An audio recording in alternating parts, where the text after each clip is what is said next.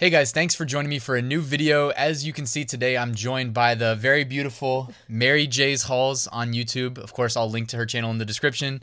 And a surprise guest, we got Pablo in the house as well. He's wondering how he made it into both Halloween videos that I recorded this week.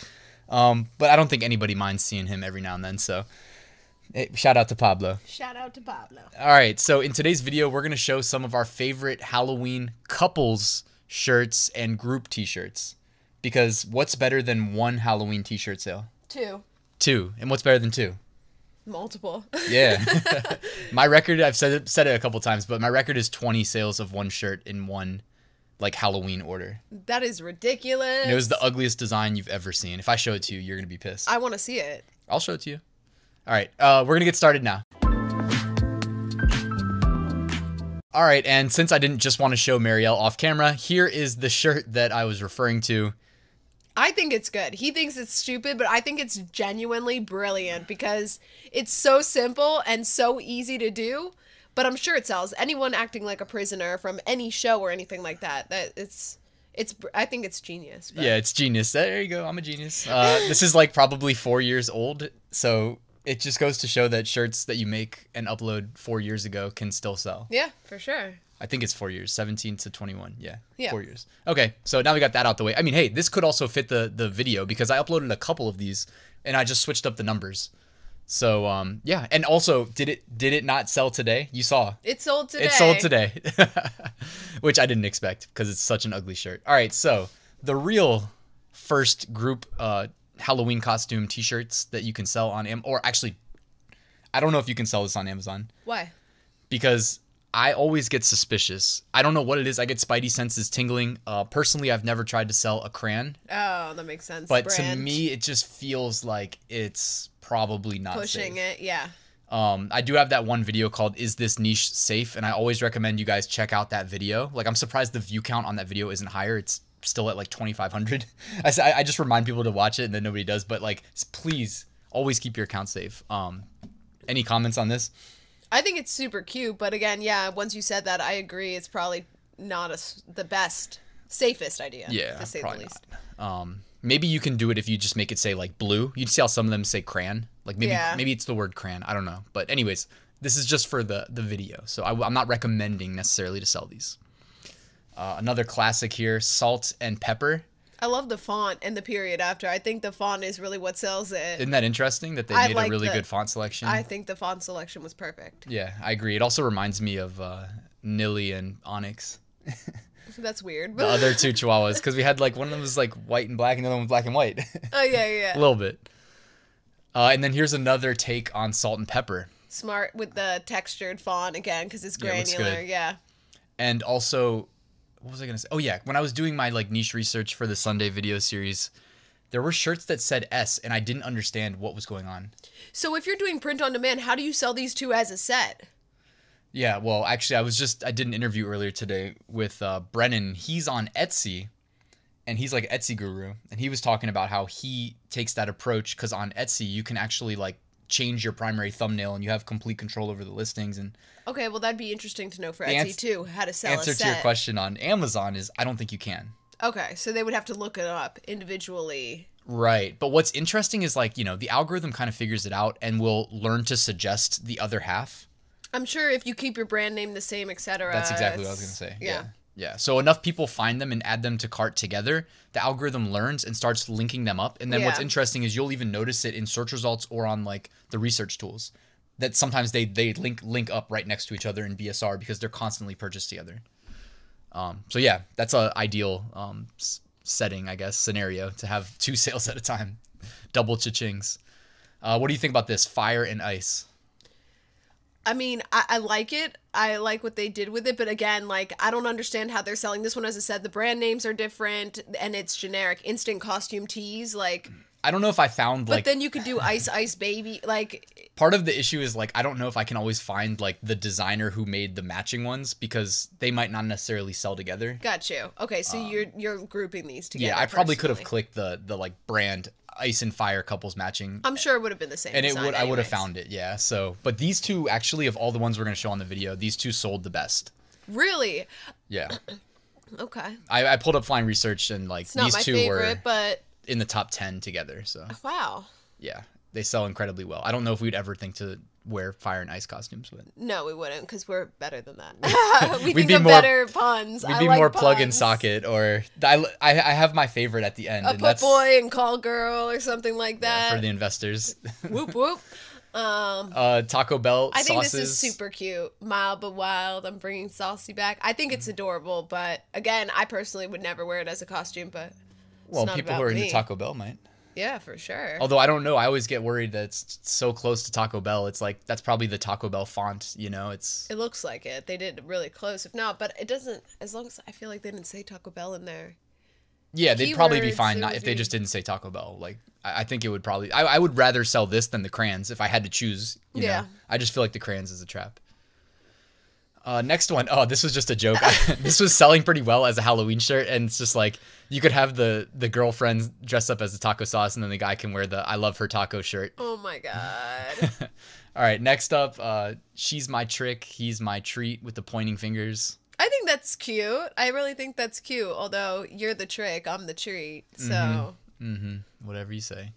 And one thing that I noticed too when I was prepping for the video is that there's like a bunch of shirts that just like you don't have to sell everything as a set. You can also just make a nice template. And I'm going to show my favorite one as a part of my favorite design at the end, where it's like, I'm with the point. Yeah. And then you just swap in and out the word underneath I'm with the. I should have honestly done this as a case study and used it to promote AutomatePOD. Because it'll swap in and out those words. Yep. And all you need is a list of like things that people could have a shirt that they dress up as. All right, there we go. Plug and socket. I thought that was pretty funny. I think that's cute too. Because you can dress up as like the whole costume, but like the shirt does justice pretty well. Yeah, I'm more of a full costume gal myself. Yeah, I mean, me too. I dressed up as Spider-Man in the video I recorded earlier. You did? For the intro. I had the full hoodie zipped up. You didn't come say hi to me? No. Maybe this weekend. But it was funny because I was like, I couldn't barely see, and I was like trying to record the intro. You're gonna get like pepper spray walking into my room like that unannounced. Avocado toast. I think that's cute. Someone, I don't have it pictured I don't here. love the toast shirt, but I think it could have been more animated like the avocado if they're trying to sell them together. But yeah, I always wonder the toast picture. I always wonder if that's going to translate into a good print or not. I feel like you could get an animated version of a toast picture, you know, just like a fake one, and I think it would honestly look so much better and more compatible. But I like their font though. If it's Check out the font. two different brands with the little like under color. The avocado part's good. I don't really like the I'm with the. Yeah. And what was I going to say? Oh, there was somebody who marketed theirs as a vegan Halloween costume. Choice keywords that could make a huge difference. I thought it was smart because if someone goes to, there's too many people alive that use Amazon for not somebody to type in like vegan Halloween costume and show up and find that avocado shirt as opposed to the bestseller, you know? I know. This made me think of one of my all-time favorite costumes I've ever done. I love my puns, you know that. Which one was that? Stevie Wonder Bread. So I made my pants completely out of Wonder Bread slices. They were like 18 pounds and dogs were chasing me. Uber drivers made me sit on trash bags. I was dropping full-on bread slices everywhere. But I don't know why. She likes to make her own costumes. I'm the full-on costume kind of gal. All right. So she won't be purchasing a merch t-shirt, but... No. All right, this one, classic. Milk and cookies. Milk and cookies. Like I started on the milk. If you go far enough down the rabbit hole where you get outside of the bestsellers, you start finding stuff like this that like are pretty cool. Yeah. And they sell, but they're not making anybody rich. I'm with the egg. I'm with the bacon. This is pretty smart. Yeah. There was a really good boiled egg design too that I wanted to throw up here, but I didn't know what to pair it with. But it was good. Okay. King and queen. Oh, that's cute. Classic. I uploaded like some simple like deck of cards designs where each card, and they sell. See, if I did a costume like this, I would make my pants or a shirt out of the actual cards. Yeah. You go above and beyond. Halloween's my holiday. There you go. This is you. 70s, bro, and 80s. 70s, 80s, 90s, whatever. Yep, those are my realms. Which, if you had to choose, 70s or 80s? Late 70s. That's cheating. Why? I don't know. That sounds like 80s to me. No, late 70s. What about late 80s? Not late 80s. That's when I was born. It's late 70s. Funk. All right, 70s it is. 70s is the winner. Oh, peanut butter jelly. I really just Classic. I like the graphic on this more than anything. I think they chose the great graphic. And you see like a fake piece of bread rather than like an actual image of a piece of bread. Remember, I used to do that. I used to like when I first started merch, I would take a picture of an actual thing and then literally cut everything out. Brussels sprouts. Brussels sprouts. It said every day I'm Brussels. But it looks so much better when you just do an animated version of it. Yeah, this is a good example. If you guys have the time, just use the search merch tool and type in like peanut butter and jelly costume. And you'll literally see a ton of different designs, but you'll see like this one to me was the clear cut winner. Yeah. Just the way that they did it. They chose the right shirt color, contrast, everything, designs, really good. And also how easy was it? They just swapped out the color of the middle. You know what I mean? It's so easy. Lemon lime. Okay. You know, simple, but I figured I'd throw it up there. And then the lime again. Half and half. See, there's a lot of ways you guys can do this. We should have done this video like a month ago, honestly. But it's Halloween week, so I'm milking it for what it's worth. But yeah, that's a good design. All right, and my favorite. Ooh. Anybody watching this, you may be able to guess since I've already plugged this shirt. But I love the traffic cone shirt. It's so stupid. But now it's a couple's. But somebody else likes the traffic cone shirt as much as I did because someone else went out of their way to make a shirt that says I'm with the traffic cone. I don't get it. Well, because you know traffic cones are orange? Yeah, I get So it's just a stupid orange shirt that says I'm a traffic cone. Okay. I just like it because it's so dumb. I know. And because look, it has 21 reviews. People are purchasing this shirt. Good for them. Like it's so dumb. And to take it 1 degree further, there's a shirt that says I'm with the traffic cone. So maybe it's destiny. Maybe we should just buy it.